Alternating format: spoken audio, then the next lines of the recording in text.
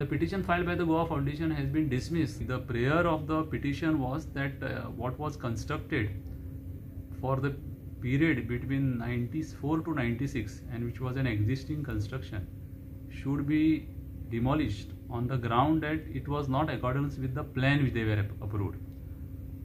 But the fact of the matter is the High Court had permitted that the TCP should consider this structure in terms of 1989 regulation, which the TCP considered, and based on the opinion that was given by the CRZ authority, TCP said that this deviation can be permitted and the revised plans were approved. Now that was challenged by Goa Foundation here in the High Court. The High Court today said that you cannot challenge it until and unless you challenge the decision of the CRZ authority, which gave an opinion that this was permissible.